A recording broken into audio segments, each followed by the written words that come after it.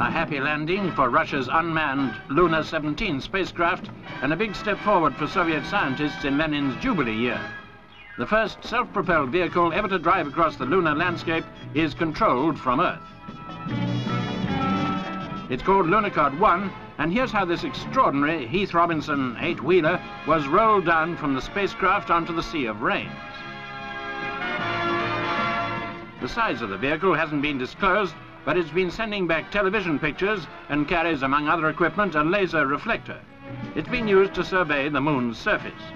So now Soviet space experts have proved their theory that space exploration can be carried out by automatic equipment without risking the lives of astronauts. To Russia, Lunakhod is worth its weight in moon dust.